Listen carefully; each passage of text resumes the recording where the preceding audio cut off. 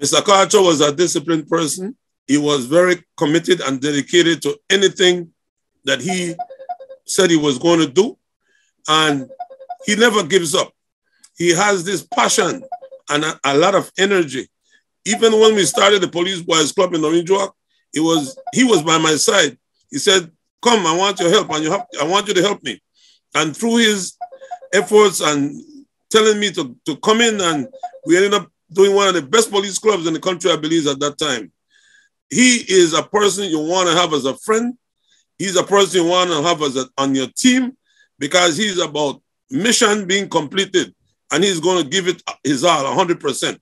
He's a nice person. He's very friendly, and if he can assist you in any way, he will help. If he can't help, he's going to find a way to get somebody to help you. That was the kind of person that I knew Mr. Cacho as.